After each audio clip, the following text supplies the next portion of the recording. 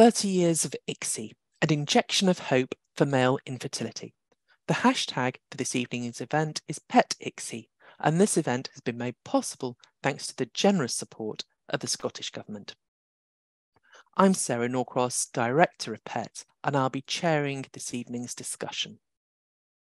It has been 30 years now since the birth of the world's first child conceived via intracytoplasmic sperm injection. You can see why the acronym ICSI stuck. It's quite a mouthful, its long name. And this is a technique that involves fertilizing an egg cell by injecting a single sperm into the egg's interior. And ICSI was pioneered by our first speaker, Professor André van Steirteghem, and his team over in Brussels. And like many scientific breakthroughs, it took a skilled team and a combination of that skill and drive with a touch of serendipity and, a bit of an accident. And this technique has undoubtedly helped millions of infertile patients, particularly men, for whom conventional IVF may not have worked. Now, ICSI was originally intended to help patients with severe male factor infertility. However, the use of ICSI soon was extended really well beyond those initial intended applications. And so it's been used for only mild male factor infertility, and even for patients where there's no male factor infertility. And the overuse of ICSI has been criticised for quite a number of years now, including by one journal editor who described the situation as a therapeutic illusion on a grand scale. So really quite scathing.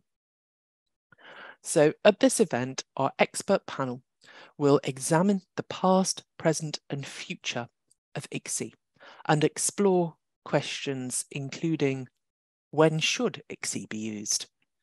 Are male fertility patients evaluated in the correct way before practitioners resort to ICSI? Has ICSI been sufficiently well assessed via well-designed randomized controlled trials?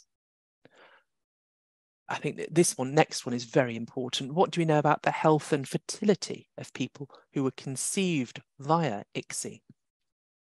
And what methods exist for selecting the sperm that are used for ICSI?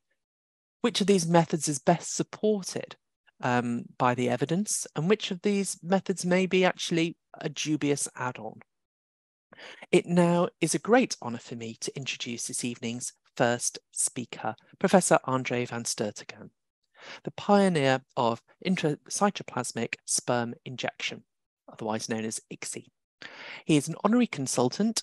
He was previously the lab and scientific director at Brussels IVF, and he is an Emeritus Professor of Embryology and Reproductive Biology at the Free University of Brussels. I will talk about ICSI, the game changer. I have no conventional competing interest to declare like it is usually when you give a lecture, but you have to know that I was active at Brussels IVF until I became Emeritus in 2006, and since then I'm still an honorary consultant at Brussels IVF. You may remember this paper from July 1992 in The Lancet, where we described the first pregnancies after ICSI. And as you can see there, you see one of my colleagues at the microscope on the left doing the ICSI, and you see in the petri dish what happens. And there next to it, you have a picture of, the injection needle entered the oocyte where a single sperm was deposited. And you see in the bottom, in the top right, 30 years, the 30th anniversary. In fact, it was on 14 January 1992 that the first birth occurred after this procedure was used. We will talk about a little more about it later. And you see, the co-authors of this paper were Jean-Piero Palermo, who is now at Cornell Medical Center, Hubert Joris, who was a technician and who currently works for Vitrolife, and then my colleague Paul de Vroey and myself, the two of us who started IVF 10 years earlier at Brussels. We had the first birth in November 1983. I think it was maybe Chris who encouraged me to write an editorial at the 20th anniversary of ICSI. And to write this editorial, because at that time I was the editor of Human Reproduction, I followed the mind map. You know, we had this ICSI, but the 4 critical questions. Why did we start? What did we do? What did we find? What does it mean? And I think this mind map idea was given while I was following a Tim Albert course on teaching people how to write and be successful in writing a paper. And I think these 4 questions are critical for a good paper to be successful, to be published. Yes, so we have the development of ICSI. Why did we start? What did we do? What did we find? And what does it mean? And now I will go into detail for each of these points. Why did we start? You will remember that, you know, IVF was there since the end of the 70s, and especially the beginning of the 80s. It became worldwide applied, and it was proven that for female factor infertility as well as idiopathic infertility, IVF was a good choice and had reasonable success. In case that the male partner had a low sperm count, we did find out, and it was the experience of all centers, that the results of IVF were not very successful. So the question was, is there a way to better assist the fertilization process? Of course, for many of these couples, if it didn't work, their only way to alleviate their infertility was using a sperm donor, artificial insemination with donor sperm. So conventional IVF, so assisted fertilization. And in the mid-80s, people had tried zona dissection, zona drilling, making a hole in the zona, or partial zona dissection, but to make a long story short, it didn't really work. On the other hand, around that time, there was a group of Singapore with the first author, who described a few pregnancies after having introduced between the inner side of the zona pellucida and the outer side of the oocyte membrane a few sperm, and they called that subzonal under the zona insemination. And when we had seen this paper, we found it seemed an interesting thing to pursue. And what have we done by then? We obtained a grant to examine in an experimental model, the mouse, whether we could influence the success of this procedure by inducing the acrosome reaction. And a long story short, again, we worked for about a year on this, Palermo, Joris, and myself, and it was really successful doing this. And successful in the terms not only having fertilization, but also living mice who were able to reproduce themselves afterwards. And with this data in mind, then we went to our ethical committee of the university hospital, asking them if we could apply this in the clinic. We got an approval, conditional. Among other things, we had to very well inform the patient that it was a completely novel procedure. And they also requested that we carefully follow up the pregnancies if they occur after this novel procedure, including the follow-up of the pregnancies and the children were required by the approval. And just to the side, we had already, and this was done especially with our colleagues of the Center of Medical Genetics, we had started the follow-up program of conventional IVF children.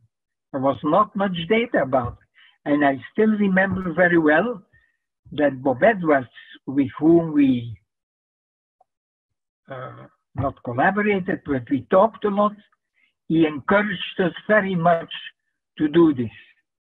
So we could start Susie in couples where conventional IVF had failed because of too low sperm counts.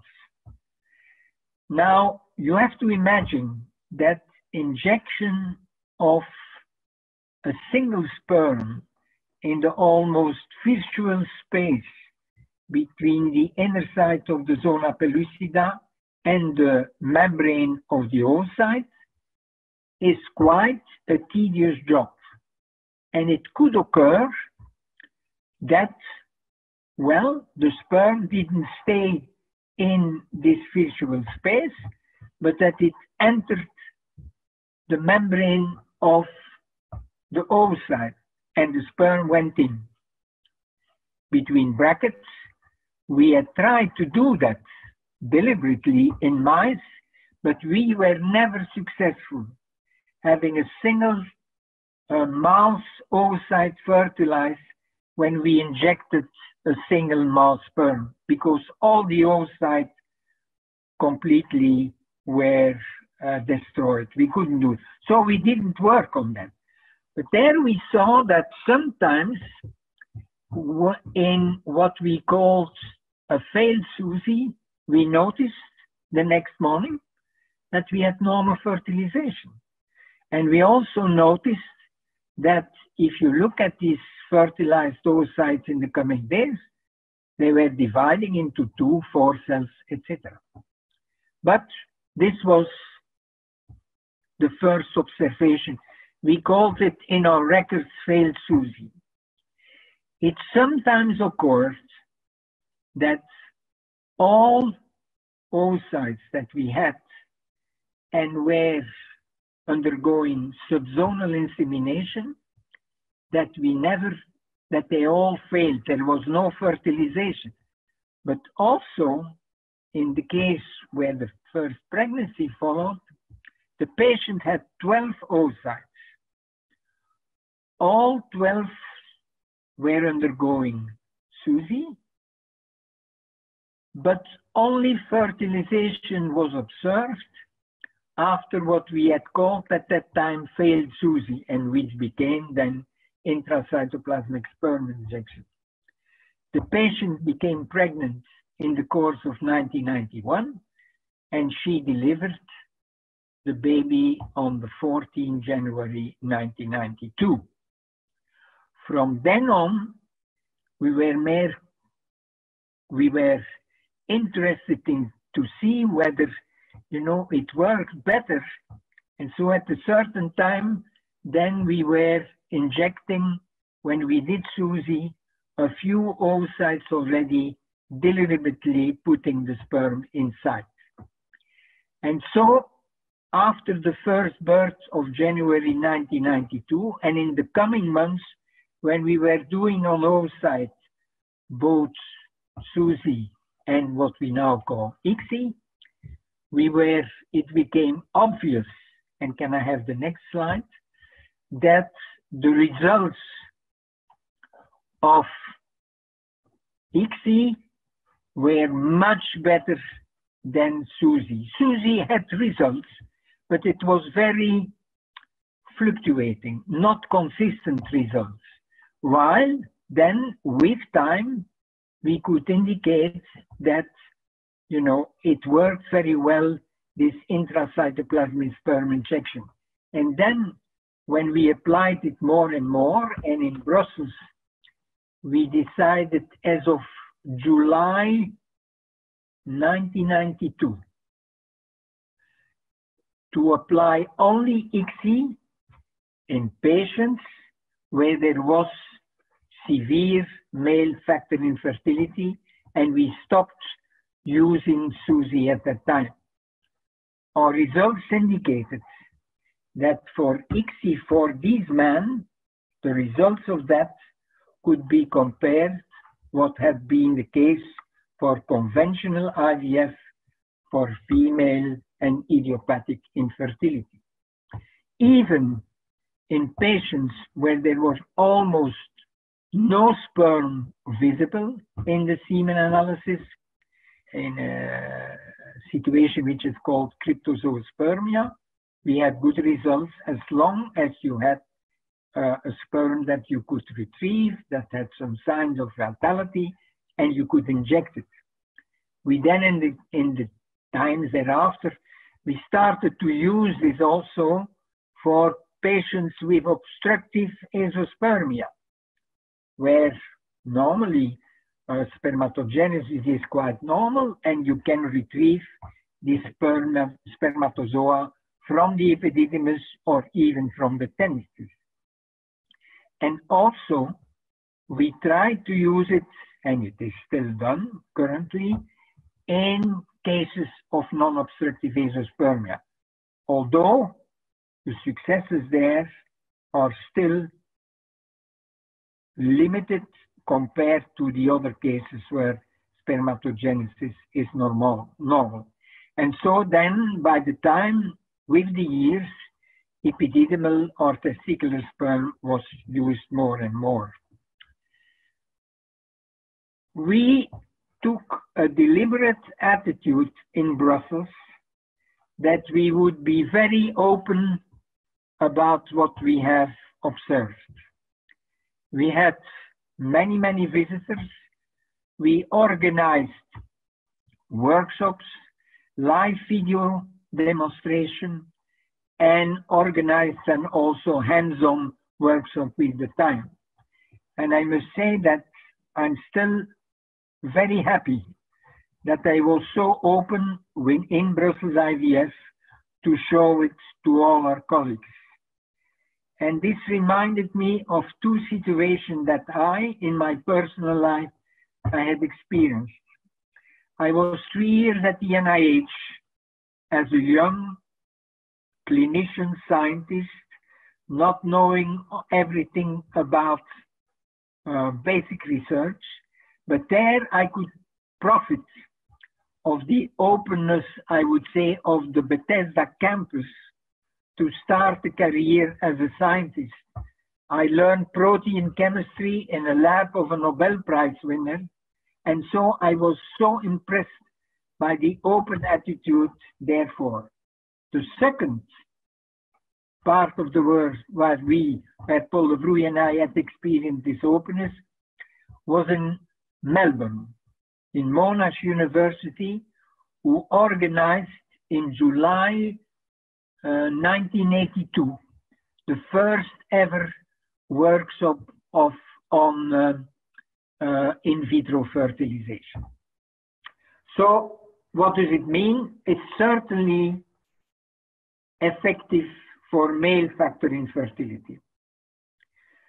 As a consequence, artificial insemination with donor sperm was much less needed, and by the time, several millions of children have been born after intracytoplasmic sperm injection.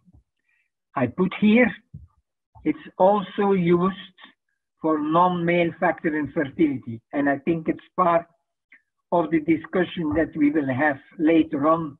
And I have to remind you that when we started using it, we were very strict in the criteria when we would use subzonal insemination, later on ICSI.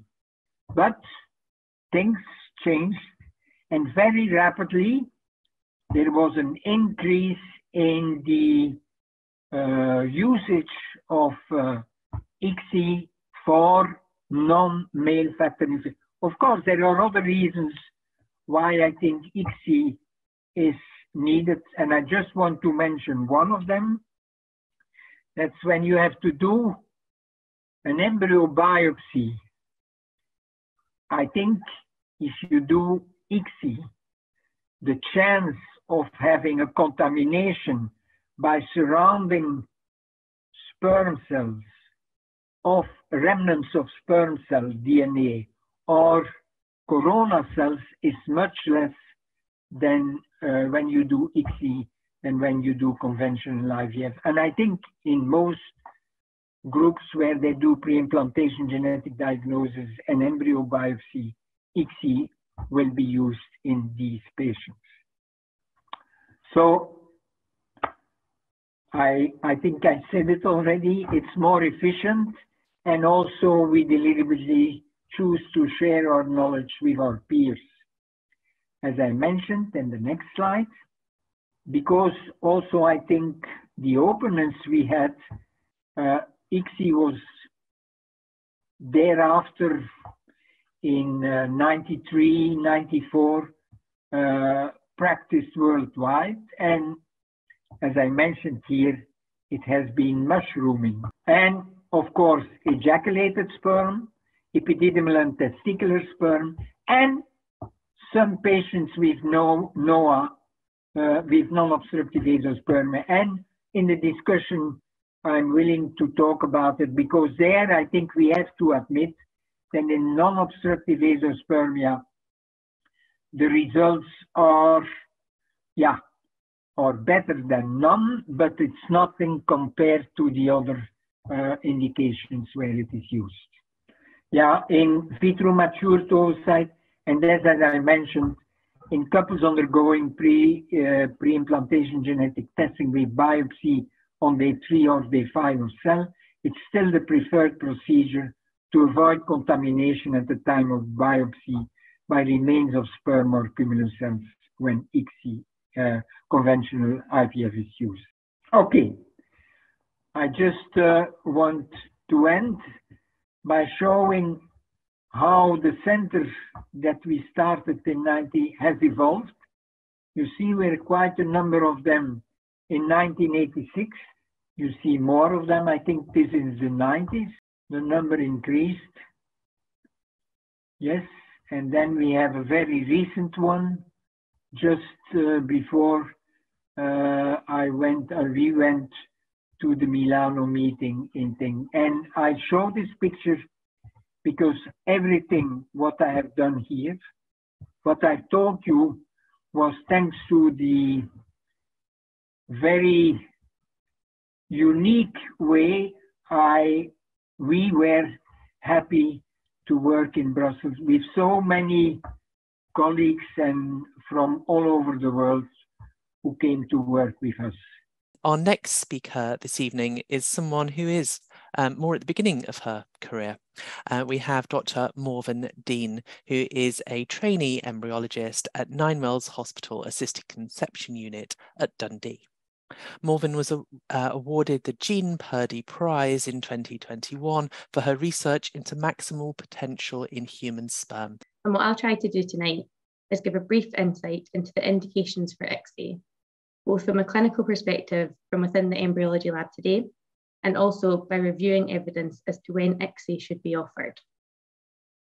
And as well as currently undergoing my training in ICSI in the lab, I have been involved in the development of the British Fertility Society and the Association of Reproductive and Clinical Sciences guidelines for indications for ICSI.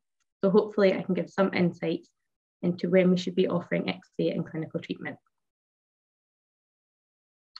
Now, André has nicely described the impressive work that has led to the development of ICSI as a technique. But I'm going to jump ahead 30 years and try to determine where we are today. So ICSI was developed to assist fertilization using micromanipulation. And since the birth of the first baby born from ICSI in 1992, we cannot deny that it has transformed the treatment of male infertility, specifically for the most severe cases. And despite the lack of evidence to support its use in non-male factor subfertility, ICSI is currently practiced more than conventional IVF globally. And the International Committee of Monitoring ART reported that in 2011, 66.5% of ART cases were performed using ICSI. And ESHRE has echoed that, where they have produced yearly reports showing the distribution of IVF and ICSI cases. And what we can see is that there was a dramatic increase of the use of ICSI from about 30 to 40% in 1997 through to 2007. And for the last 10 years, it's been practiced in about 70% of cases in Europe. So what's the issue? Well, there's an increasing concern that ICSI is unnecessarily being offered over conventional IVF with little or no evidence to support its use. And I'm sure Chris may touch on this in more detail, but non-factor groups, including unexplained infertility, advanced maternal age, and low ovarian reserve or low oocyte yields are some of the areas which have seen a dramatic increase in the use of ICSI.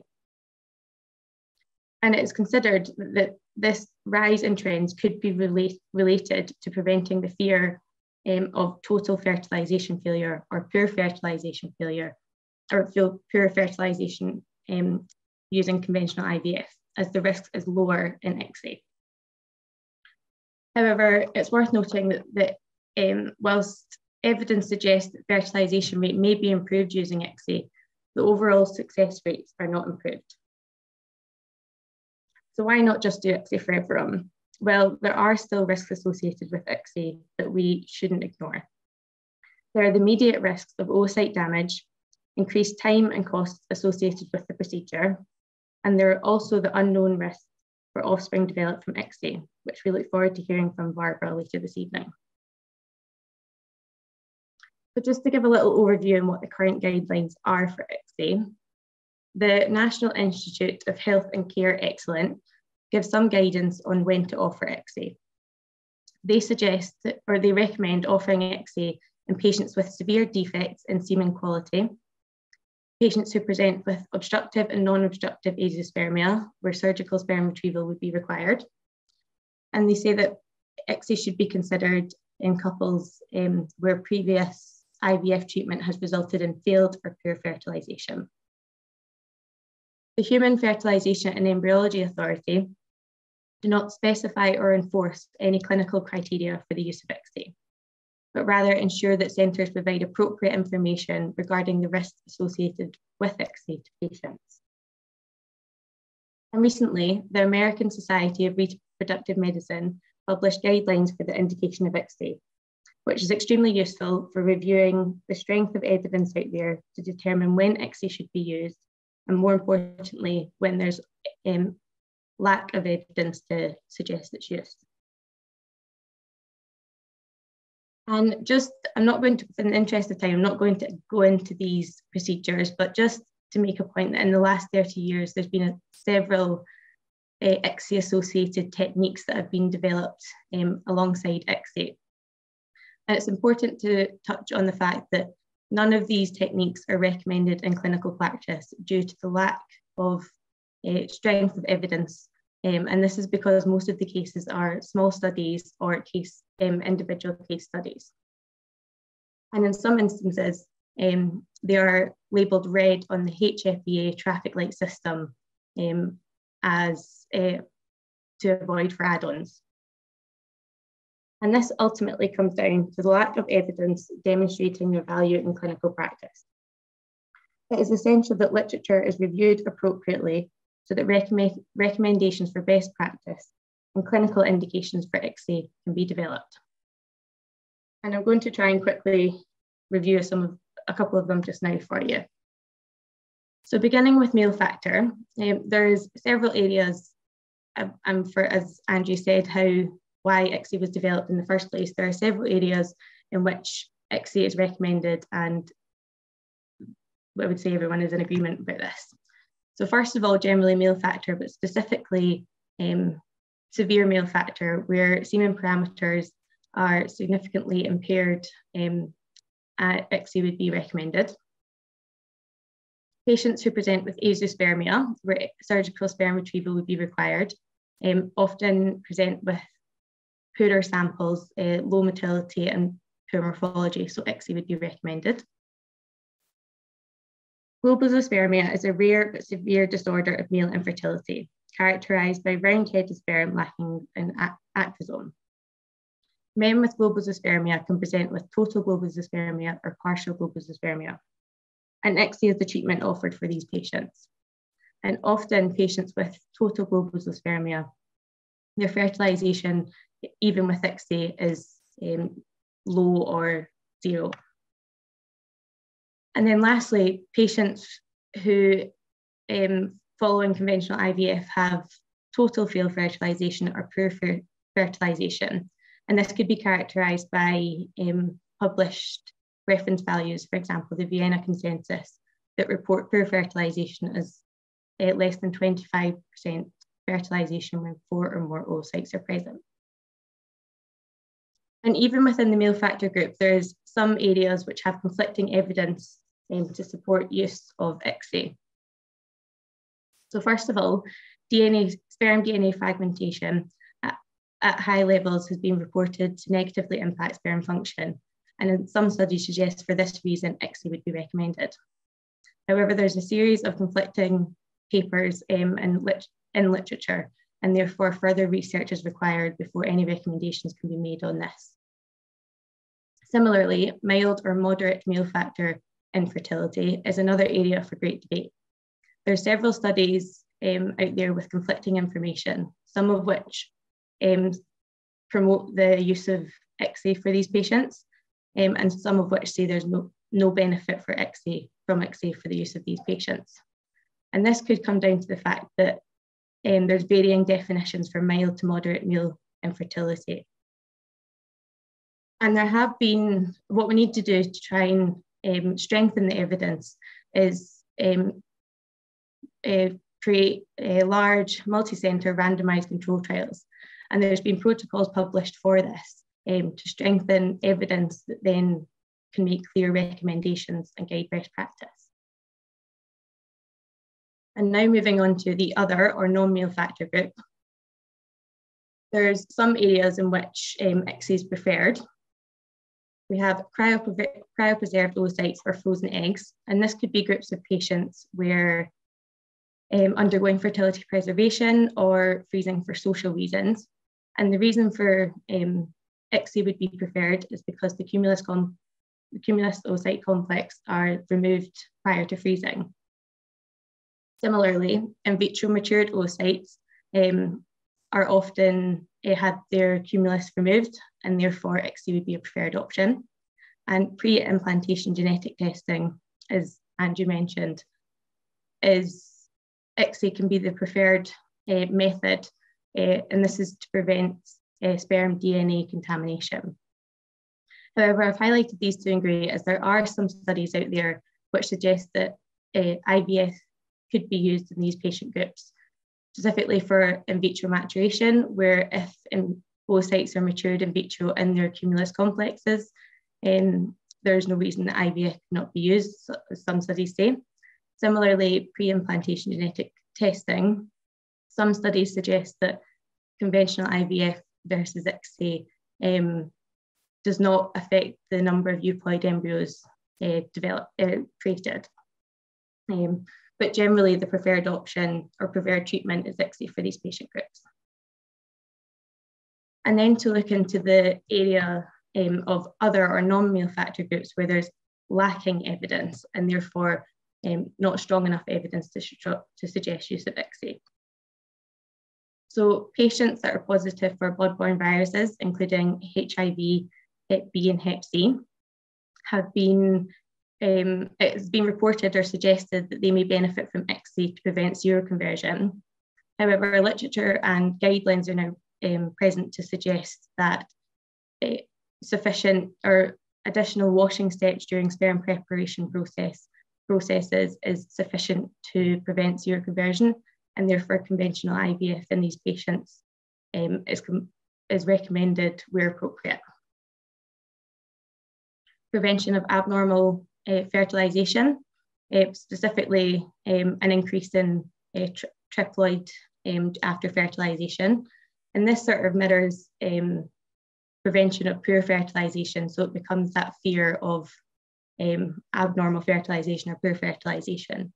So this would be recommended as a second line of treatment, ICSI to prevent this, but not as a first. We have advanced maternal age and low oocyte yield, and these two sort of go hand in hand, as often it can be the older patients that have low oocyte numbers expected. And whilst it could be reasonable and understandable that if only 1 or 2 oocytes are expected or collected, you want to maximise the chance of fertilisation and therefore offer ICSI. However, the literature and evidence suggests that ICSI offers no benefit over conventional IVF in these patient groups, and therefore these patients should be offered IVF. The use of frozen sperm. So the freeze-thaw process for when using frozen sperm can negatively impact sperm parameters, which can often result in higher conversion to ICSIs. And therefore, there's been some reports to suggest ICSI for these patients. However, not all patients thaw, or the thaw process doesn't negatively impact all patients, and therefore it should be reviewed on a case-to-case basis. And last but not least, we have unexplained infertility, which is one of the main groups we've seen the biggest increase in use of ICSI in. And whilst literature is limited in papers which isolate unexplained infertility, there's some stronger evidence for this patient group when combined with non-male factor to suggest that ICSI offers no benefit to success over conventional IVF. And again, there's now published protocols for large randomized control trials, which is for approaches that we can use to try and strengthen evidence to make clearer recommendations for ICSI. So just to finish off with some considerations, the use of ICSI for severe male factor is justified and undisputed. Use of ICSI for male subfertility and non-male factors remains controversial and unclear. Strong evidence is lacking and should be considered when guiding treatment, and there is a need for large multi-centre randomised control trials. Informed consent and counselling is crucial for patients. And lastly, ICSI should only be used where there is clear evidence for its use. Next up this evening, we have Christopher Barratt. He's the coordinator of the European Society of Human Reproduction and Embryology's Male Reproductive Health Initiative. I just wanted to echo, or rather tell people how important it was when André was mentioning that the Brussels group were very open in presenting their data from ICSI. I mean, that wasn't always usual at the time for other reproductive medicine groups, and it's testament to the quality and the progress that ICSI has made is the openness that André and his team has done. So I just wanted to reinforce and let everybody know how important that is in science. So I'm going to talk about something slightly different. I think we've had a perspective of where we've been in 30 years, etc. But I want to try and think for male reproductive health, where we are likely to go in the future. I don't think I have any significant conflicts of interest which change what I would say to you today, but here's a list of those for evidence. So what I think we should do in the future is actually be much more globally connected in how we actually do research and how we do teaching, for example. And I will give very key examples what I think is what is important for us to go forward from, particularly for male reproductive health. And I'll give ideas about where we've done some small bits of trying to do that and where we can go in the future.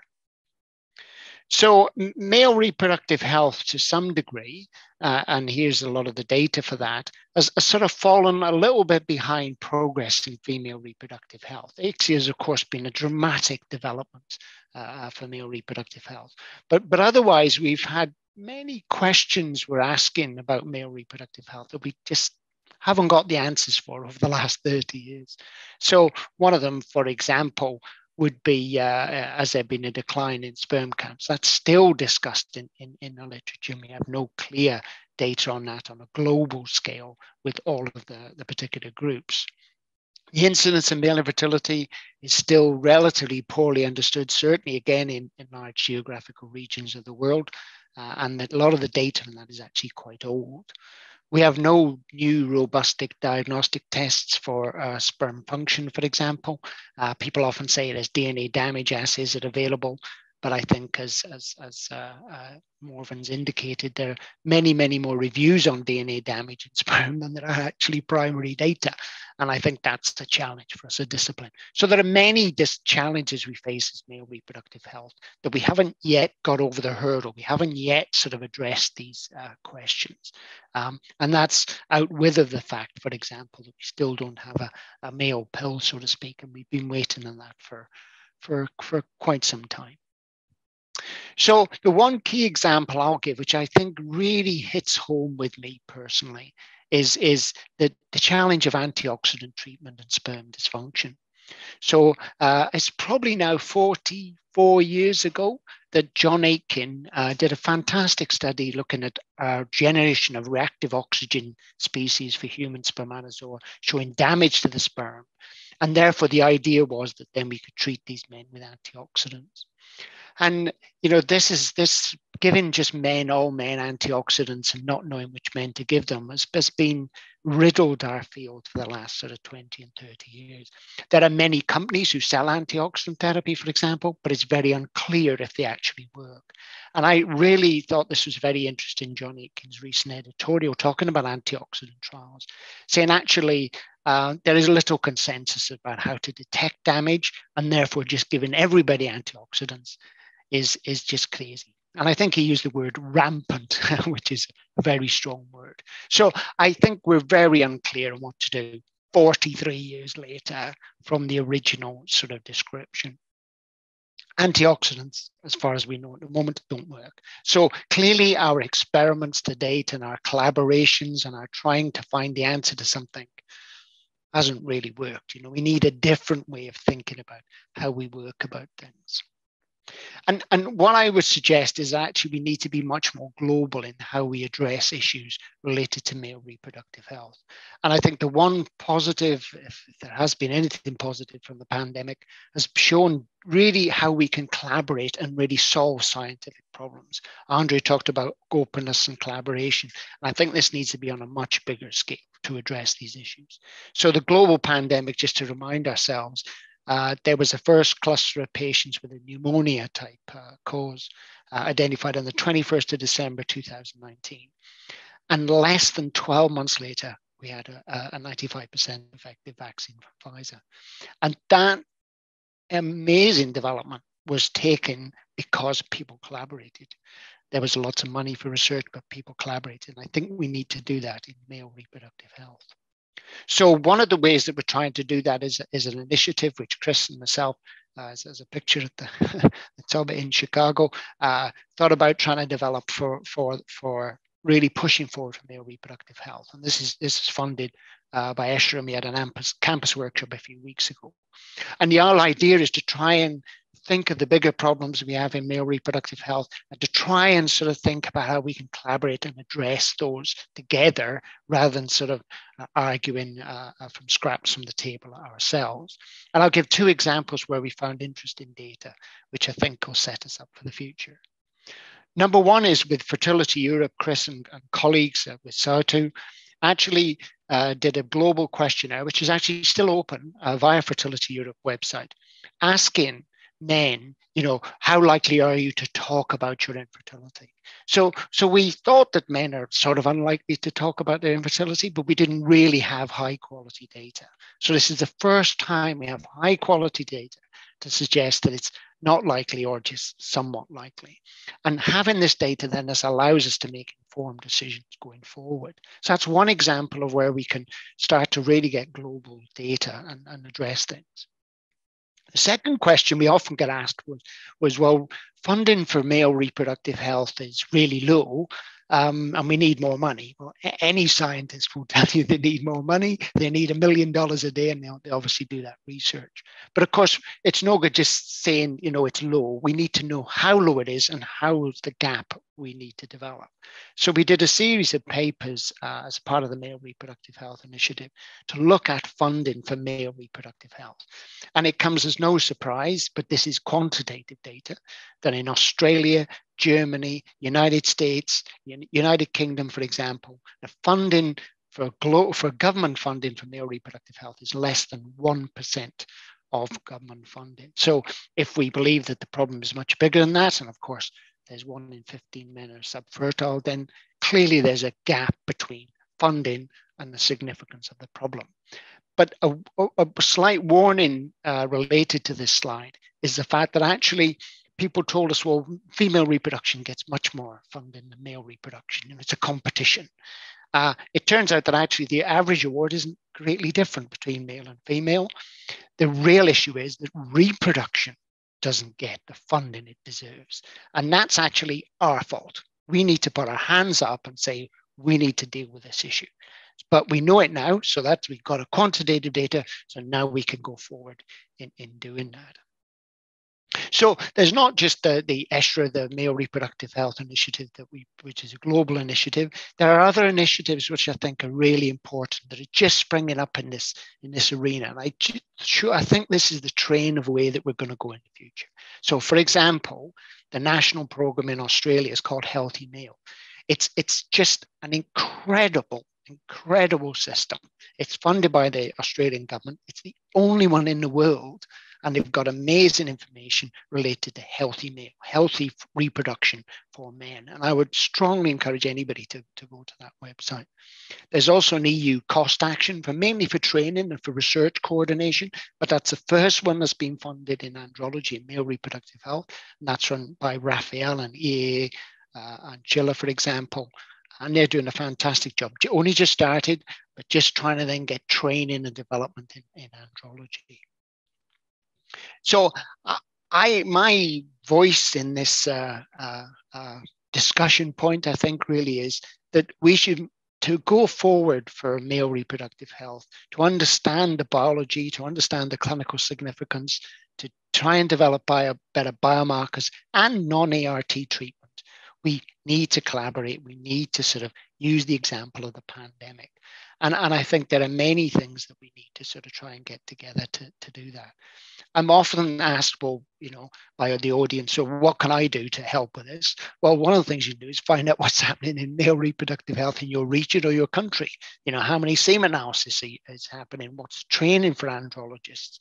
What are your local societies doing for male reproductive health? Are they just talking about it, or actually they're doing something? And that's a big difference. And I think that gap is always an interesting one. You could find out what's the incidence of men suffering from infertility in your region. For example, if you're working in South America, that would be great. And Monica is doing a fantastic job trying to coordinate that. So I think, as my last but one slide, I would suggest that if we look forward for male reproductive health, we've got a very bright future ahead of us. I think we'll have some great diagnostics. There's some fantastic technology available. I think there's some great experiments being done on male contraception. I was at a Bill and Melinda Gates Foundation meeting last week in Brussels, and progress is just incredible. But that's because people are coordinating. That's because people are talking to each other and the funding's coming in. And that's where the Gates Foundation is fantastic like that. They've got a male contraceptive network, through global network, actually. And that's the way we need to think about in the future to address the questions that we have and how we can go forward. And of course, you know, I've got the privilege of just talking to you here, but it's the people behind that do the work while I'm away. So I'm very grateful to the team back home, Sarah, Vanessa, the clinicians, etc. And there's a picture of Morven Centre in the reproductive group when she was a PhD student with us. And I'm also very grateful for the NHS Scotland as part of NHS research, which is, we're very networked in Scotland to do research work. And I think that's great, a great initiative by the government. And obviously I'm grateful for the Bill and Melinda Gates Foundation for funding our work. So a very warm welcome to Barbara Luke. Barbara is Professor of Obstetrics and Gynaecology at Michigan State University. Barbara is the author of many books, including When You're Expecting Twins, Triplets or Quads, and Every Pregnant Woman's Guide to Preventing Premature Birth. I'm going to give you some interesting research. In the US, I'm going to talk to you today about the risk of birth defects and childhood cancer with conception by ART, focusing on ICSI. In the US, the number of ART cycles has increased nearly 5-fold over the past 20 years. And currently, more than 320,000 cycles are performed. And in the last 10 years, the last decade, about a third of all those cycles are freeze-all. So there are dramatic effects that are occurring in IVF treatment, ART treatment in the US. During these periods, during the past 20 years, the proportion of cycles with male factor infertility has been stable at about 17 to 22%, whereas the proportion of cycles using ICSI has increased from 60 to 77%. I'm going to speak to you about 2 large NIH grants that we've run in the last decade. The first we did with 14 states in the United States, and these 14 states had the largest number of IVF births. We focused on childhood cancer in this study, and we found that out of 275,000 IVF conceived children, there were only about 321 cancers. And about 2.2 million non-IVF conceived children, there are about 2,000 cancers. The overall cancer rate per million person years for IVF was 251 versus 192 for non-IVF. So the hazard ratio was about 1.17, 17% increased risk, but the confidence interval crossed 1. What we found was that the rate of hepatic tumors was higher in IVF children with a hazard ratio of 2.46. And this has been shown in other studies around the world as well. And the rate of embryonal tumors was also higher with a hazard ratio of 1.28. Now we have continued this study, and we're looking at both childhood cancers and birth defects because of a common pathological feature. Some of these possible etiologies include epigenetic changes induced by repeated hormonal exposure, freezing and thawing of gametes and embryos, micromanipulation, the growth condition of the embryos, delayed implantation, and factors related to underlying subfertility. Now, cancer rates in the US, it's a U-shaped curve in childhood. You can see on the left is from birth to 19 years of age, and the highest rate is in infancy in that first year of life, reaching a low point at 5 to 9 years, and then rising again in adolescence and young adulthood. Now, this childhood cancer is here in red on the right-hand side of the screen. And you can see the story just begins. There's a need to track these children over time because the cancer rate continues to climb. Now, we've continued this study looking at the combination of birth defects and cancer. This study was published in JAMA in 2020. We've continued this study in 4 states. And these 4 states were chosen because they have similar data collection for birth defects. They use the same techniques and definitions. That's Massachusetts, New York, North Carolina, and Texas. What we found comparing, these are singletons, comparing naturally conceived children to IVF conceived children, is that the baseline cancer rate is higher in IVF children without birth defects, with birth defects, whether they're non-chromosomal or chromosomal. And you can see the hazard ratio is at least twice as great for IVF births. And what is important is the number of birth defects and the kinds of birth defects. And in everything we examined, IVF children were at greater risk. In 2021, we published a large study from these 4-state consortium looking at the effect of ICSI as well as male factor on the rate of major non-chromosomal birth defects. We looked at blastogenesis defects, those that are occurring in the first 4 weeks after gestation, after conception. Cardiovascular is one of the first organs to form, and among male infants, genital urinary defects, primarily hypospadias. And what we looked at, again, this is singletons. These were all autologous, fresh cycles. Without ICSI, the risk of a major non-chromosomal defect was 18% higher. With ICSI, but without male factor, it was 30% higher.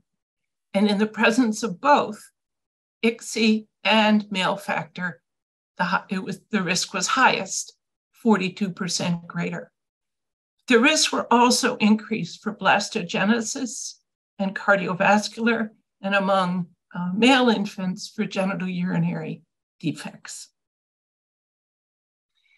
Now, our most recent paper was just published in September, but the print version was in the November issue of Human Reproduction. In this, we had our final data. COVID delayed getting data from the states. The risk of childhood cancer, we concluded, had 2 independent components, one by method of conception and the other by the presence, type, and number of birth defects. And the 2 components of this risk were independent, and therefore their coefficients were multiplicative. Let me show you that data. You can see here are the hazard ratios of cancer by method of conception and birth defect status, number, and type. And I'm comparing here because our largest group was autologous. We had about 95,000 IVF conceived children from autologous cycles. You can see the risk of cancer compared to naturally conceived children was about 30% higher among fresh autologous cycles. The risk for CNS tumors is about 67% higher, and solid tumors about 38% higher. Now, for all children in this study, the risk of cancer with one non-chromosomal birth defect was almost 3 times higher in the presence of one non-chromosomal defect. The presence of 2 or more increased that risk to 4.48. Now, as I said before, the risk involves 2 components. One is the method of conception, the other is birth defect status. So basically, children conceived from IVF with fresh autologous, in a fresh autologous cycle, having one non-chromosomal birth defect, actually have a risk closer to 3.5. So the unanswered questions and future challenges are, will ART-conceived children have greater morbidity risks? Will there be a rise in major birth defects in the years to come? Will there be a rise in childhood cancers? And as we continue to track these children over time, will there be a rise in adult cancers? Just want to thank some of my research partners, Mort Brown at University of Michigan, many individuals across the country, and of course, the states that have participated, both the health departments, the cancer registries, and birth defect registries.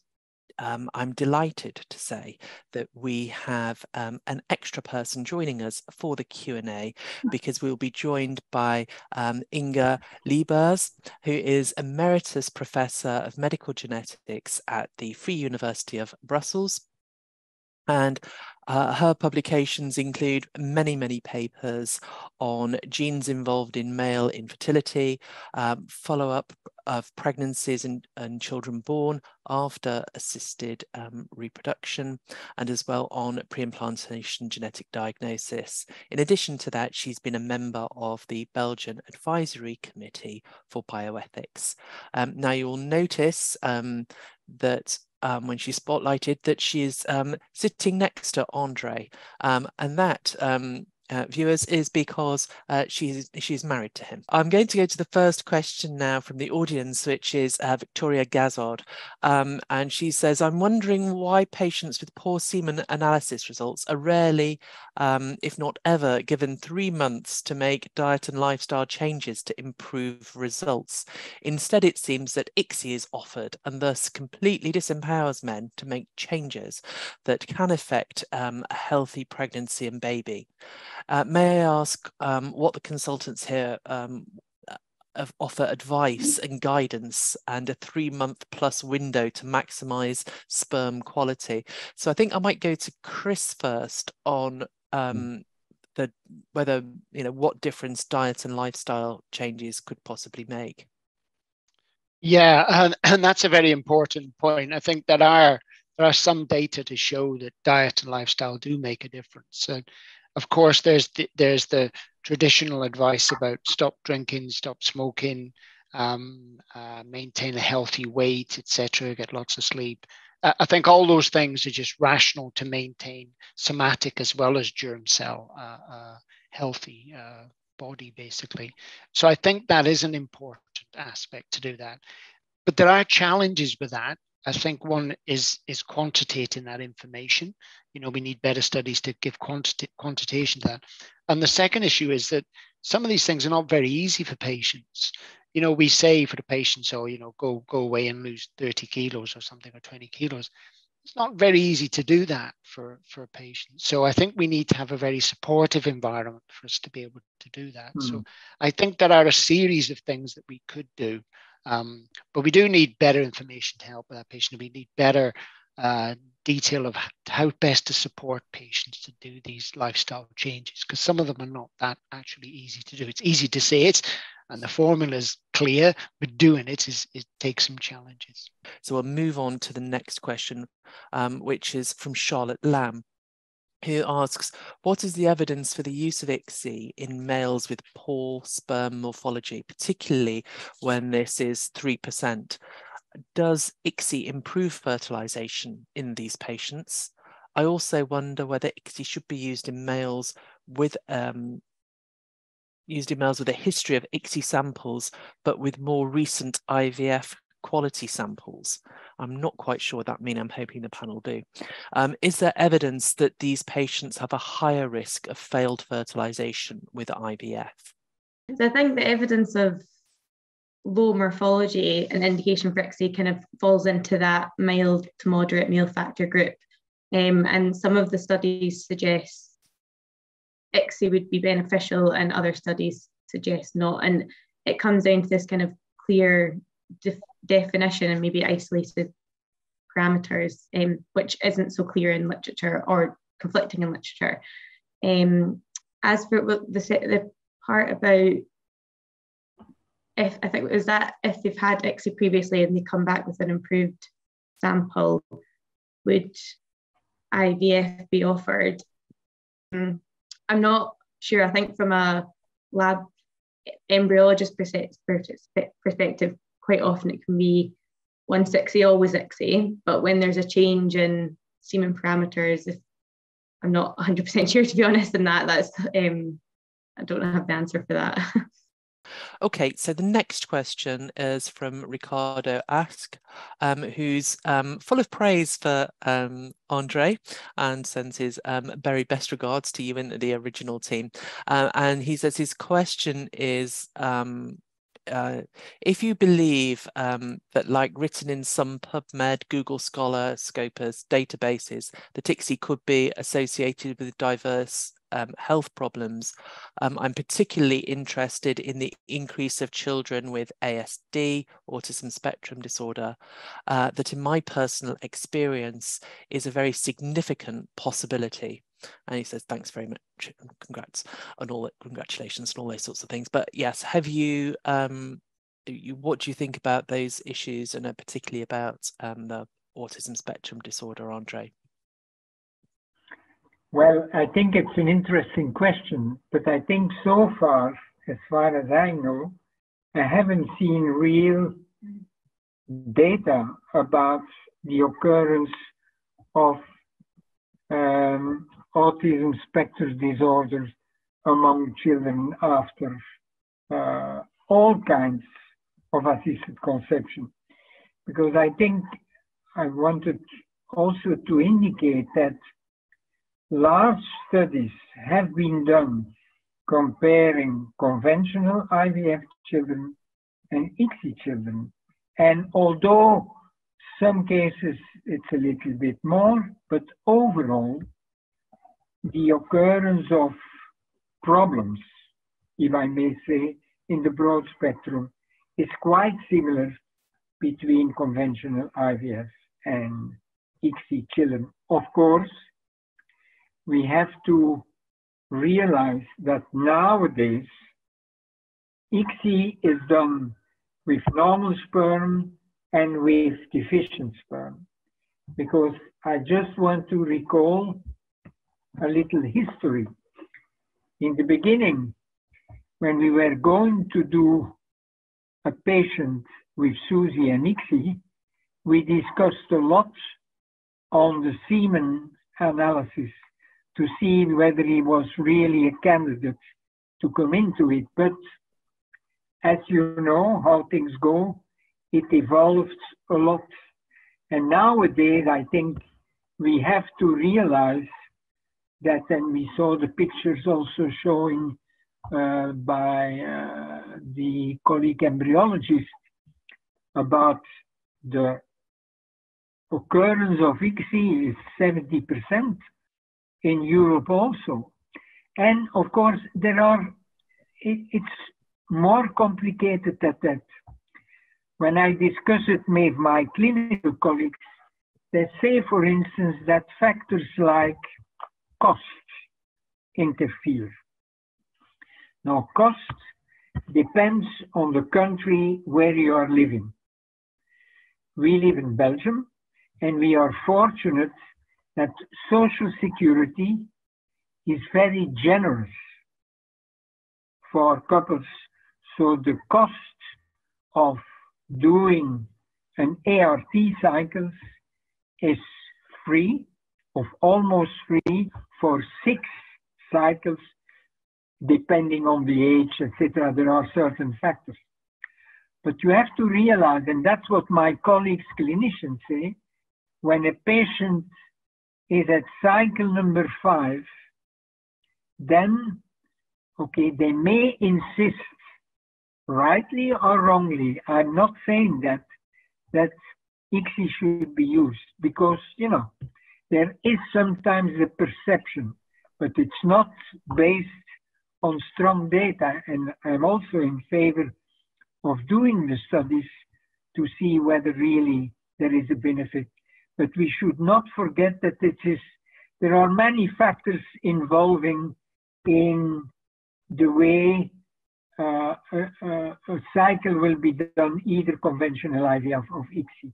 And I'm just giving that example of Belgium with the 6 cycles reimbursed, which is very good, I think, because there are not many countries around the world where this is done, and there is no difference in the price for IVF or ICSI is the same.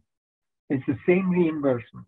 It's a really interesting point, and in Scotland, in the UK, offers the best state-funded provision of fertility treatment. And they give up to 3 cycles to the patients that are eligible. Now, Ricardo had this, the same question for you, Barbara, as well. And I don't know whether that you've looked at those sort of autism spectrum disorders as part of your data analysis. So these things can be quite hard to define as well. So that could, I guess, pose a challenge for you. But the challenge in the US, we have several challenges, but both cancer and birth defects are reportable on the state level. And cancer in particular is the reporting of cancer is very uniform in the US. Birth defects depends on the state. There is active and passive surveillance. And those 4 states I included were all active surveillance and members of the CDC surveillance group. So they really have the highest standards. Things like autism are not reportable diseases in childhood. So it's capturing those kinds of illnesses. And in the US, it's a very mobile society. If you go from one state to another, your medical records don't follow you. So if a child is born in one state and the family moves to another state, we have a difficulty following the health of that child. Could the higher incidence of cancer in children born from IVF be a result of any condition that causes infertility in their parents, which may predispose them to cancer, such as older parents, BRCA-like mutations, poor gametes?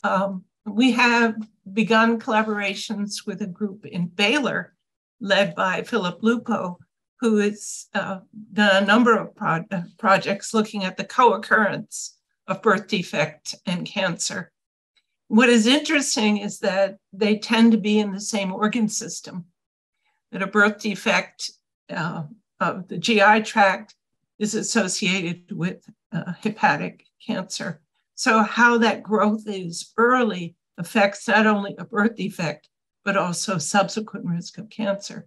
But certainly the health of the parents is paramount. That's the foundation that the pregnancy begins with. And all of the factors that are affecting conception with IVF are important to consider. It's challenging to study this, though, because the therapies for IVF are always changing. And in order to get enough children to study, and small sample size is probably the single biggest flaw in many research projects, to look at enough sample size, many studies go back decades in IVF, and the therapy has changed dramatically. Even recently, it's changed dramatically. It's always difficult to do studies, the studies that are needed, having enough children in each group. And moreover, the funding for doing the studies is very difficult to get these days. And although everyone says there should be follow-up studies, which I agree upon, the money to do the studies doesn't follow. And because children don't vote, politicians often don't fund child health. It's a very short-sighted view, because it's children who grow up and support, us as we get older. But it's true. But to collect more contemporary data at more regions would be ideal. And that has been voiced today by several speakers. I'm going to move on now to another question. This one's from an anonymous attendee, and it's for Chris. The person says, perhaps I missed it, but is the Bill and Melinda Gates Foundation funding provided for male reproduction or for male contraception?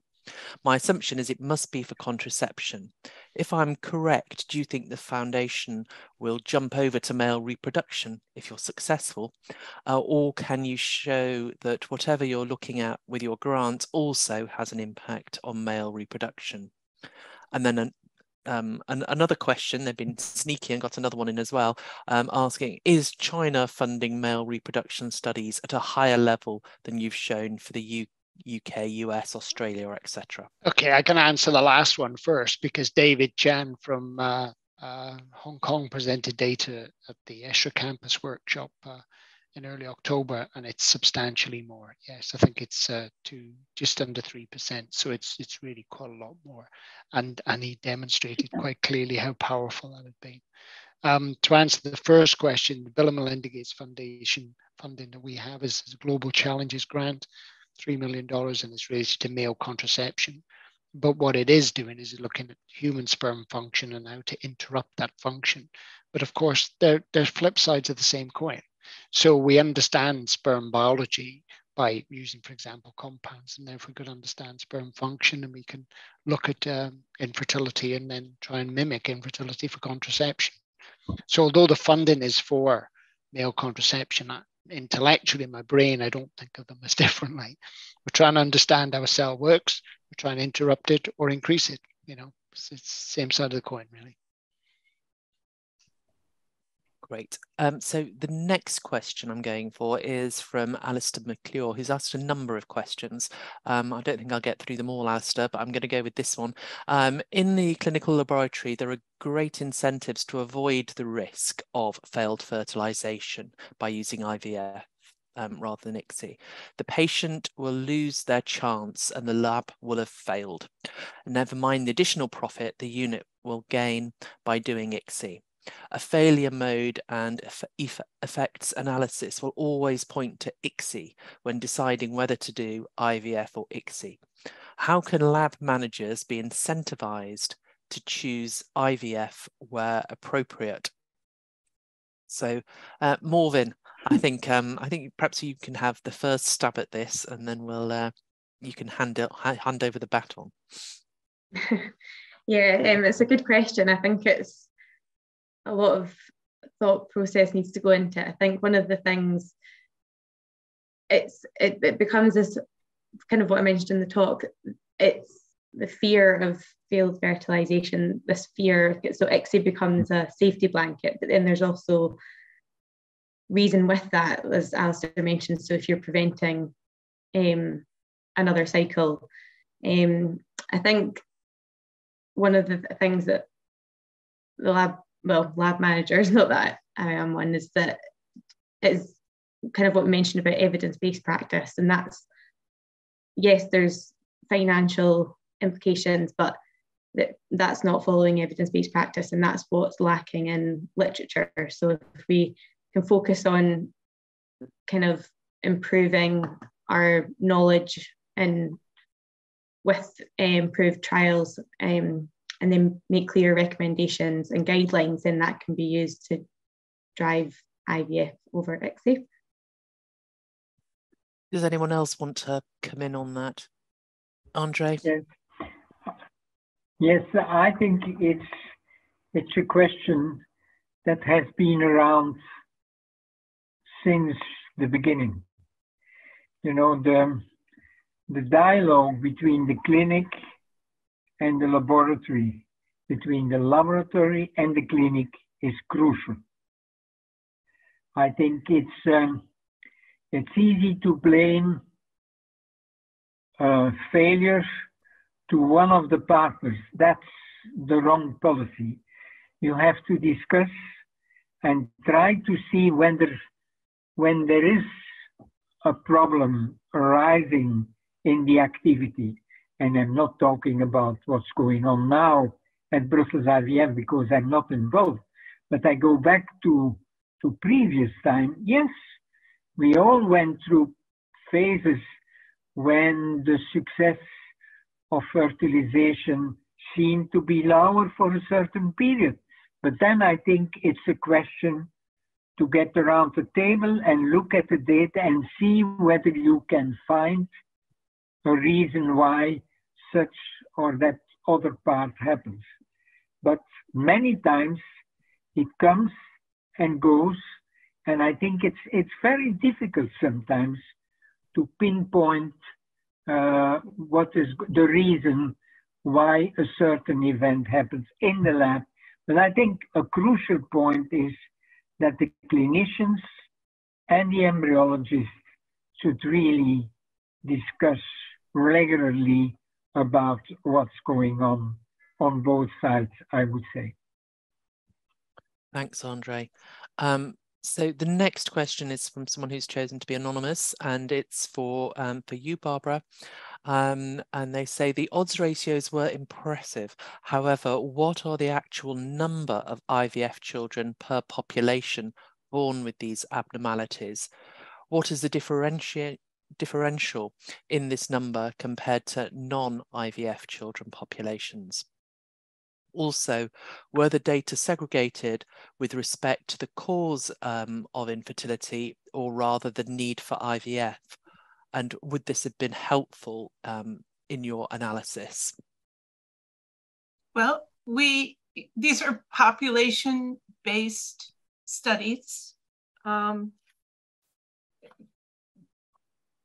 They're all, and we have sample sizes in there. The last that I showed you was 165,000 ART children, and compared to 1.35 million naturally conceived children. I only had 10 minutes, so I couldn't go into depth. The paper is 18 pages long. That's what I love about human reproduction. They do let you have many tables and go into great detail. We controlled for many things. I suggest looking at these papers, these 4 papers.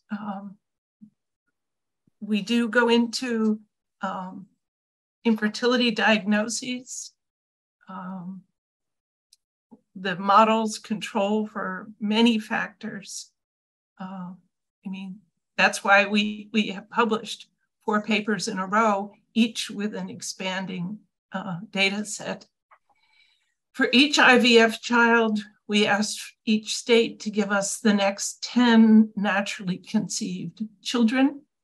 We also looked at the naturally conceived siblings of ART conceived children to look at perhaps familial factors. And that's an important comparison group to look at. We also looked at ovulation induction and intrauterine insemination.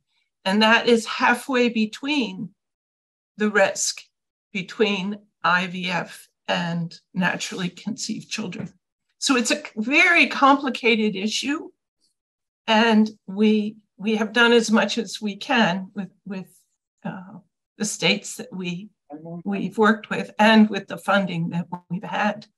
Regardless of the risks associated with ART, do the speakers feel that a desperate childless couple would refuse treatment due to an increased risk of birth defects or childhood cancers? So I don't know who wants to go for that one first. Perhaps we'll go André, Chris, Morven, and then Barbara. Yeah. Well, I think it is extremely important to counsel the patients and tell them before they start, yes, these are the current data on the health of the children. And I think it shouldn't be a catastrophic view about it, but you should tell him that there is a slight increase in general, I would say, in birth defects, and later on it comes out too. Not that we did see in the small studies later on in the age in the children itself that it is really catastrophic. But I think it's important to inform the couples and tell them that it may occur. Of course, there have also been studies, for instance, not looking at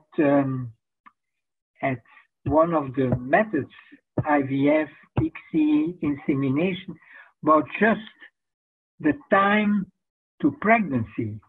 The longer periods patients needed to have a spontaneous pregnancy, also in this group of patients, the number of malformations, the number of problems, let me say it like that, increased, which indicates that probably the fact of being infertile itself may be already a factor influencing the outcome, which is also the case in cancer, etc., I think.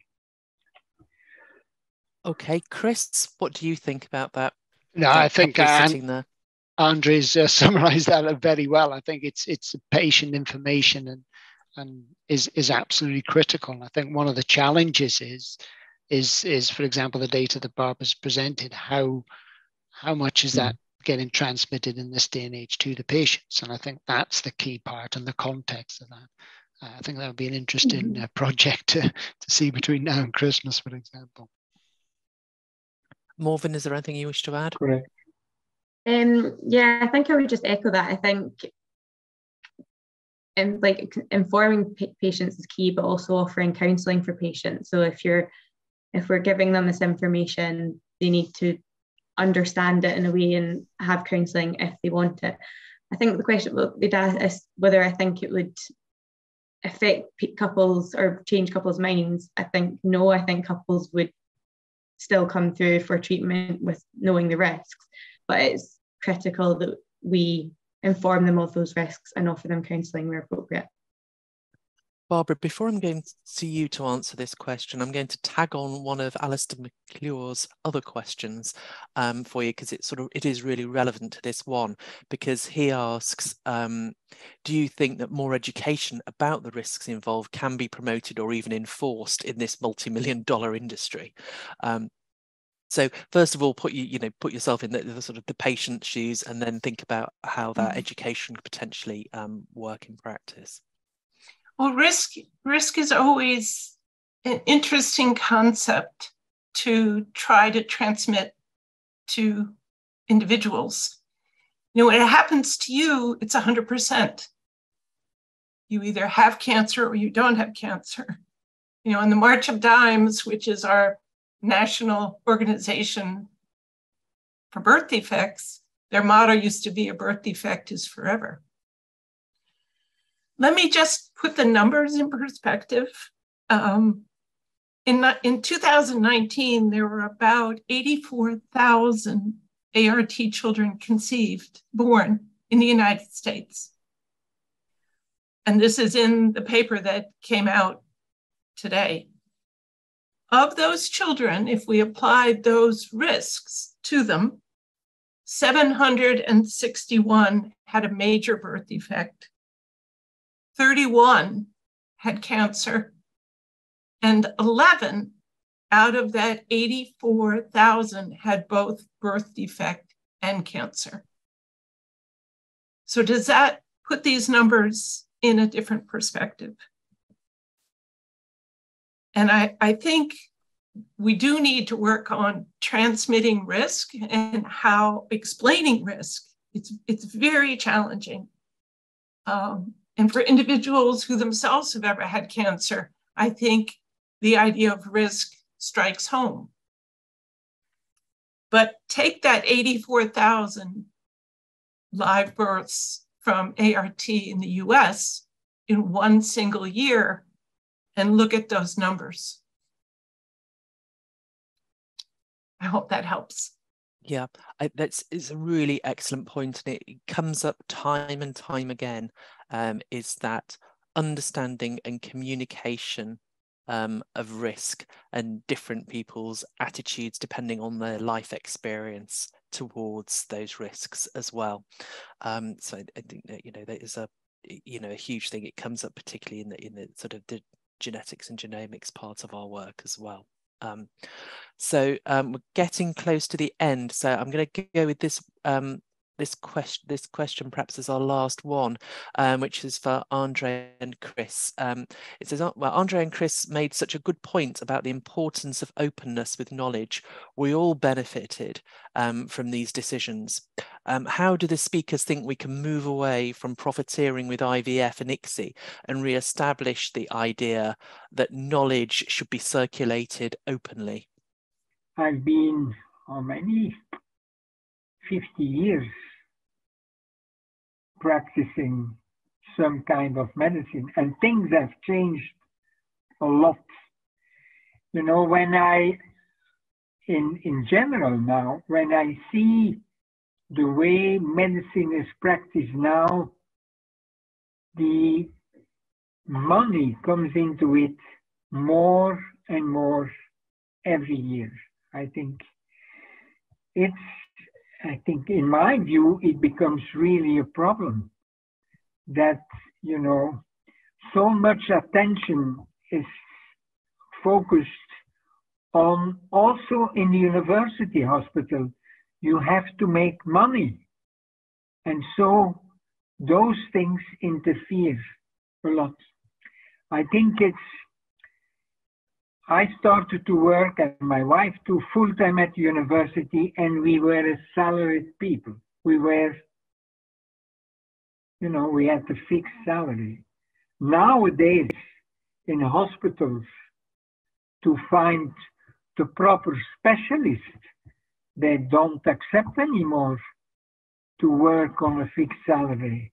They want to have more freedom and charge whatever they can and charge more. So I think this is a general evolution that happens in medicine in general, and also, I think, especially maybe in the field of, you know, infertility treatment over the years. There is a lot of change that happened in the States more than. And I don't know very much what happens in the States, but I remember, you know, in the beginning, when we were charging a few €100 to the patients in the beginning, when ICSI and IVF was not reimbursed, it was already thousands of dollars for a cycle going on in the States. And, you know, the health system is very different. We can't make progress unless we collaborate. You know, it's just going to be impossible. And I think one of the ways to look at that is to talk to the funding bodies about networks, etc. Because the funding bodies want to fund the best science, and they want to get answers to questions. So I think that's the key part to think of doing that. There's always going to be reluctance in IVF clinics to do research for all the questions we just mentioned. But I think hopefully we've moved past that sort of barrier, I hope anyway. We have no choice. We're never going to answer some of these questions unless we get our act together.